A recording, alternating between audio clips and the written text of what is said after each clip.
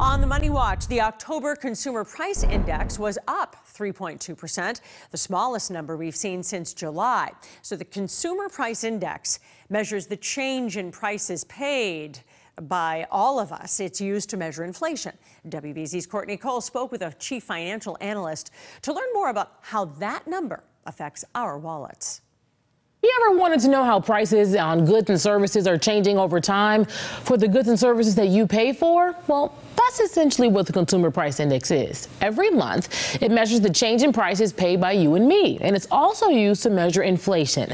I spoke to a chief financial analyst to learn more about what this data says about the health of our economy and the cost of living. Shelter, motor vehicle insurance, and personal care. Those are really the three categories that continue to be the main trouble spots. They go up every month, month in, month out, and they've been going up at an outsized pace. That has to change if we're going to see inflation get down to this 2% annual rate and stay there. And so far, those have been the holdout categories. Now, some of the other major categories that make up the Consumer Price Index include food, energy, medical care, and education and communication services, as well as shelter and transportation.